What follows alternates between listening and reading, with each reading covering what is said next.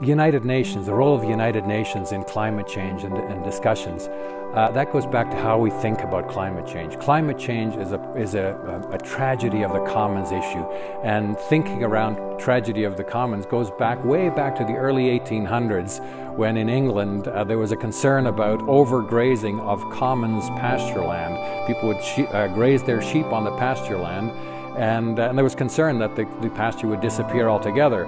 So somebody said, well, I'm not going to graze my sheep there. And the problem was, if their next door neighbor increased the amount of grazing of their sheep on the land, the problem wasn't solved, but only the first farmer who didn't graze their sheep there was hurt. Same thing with climate change. Climate change is a global commons problem, and that's why it needs the United Nations, and the United Nations has made several efforts to do so. The first effort was the Kyoto Protocol, which was an effort to regulate globally climate issues. And it was essentially a failure.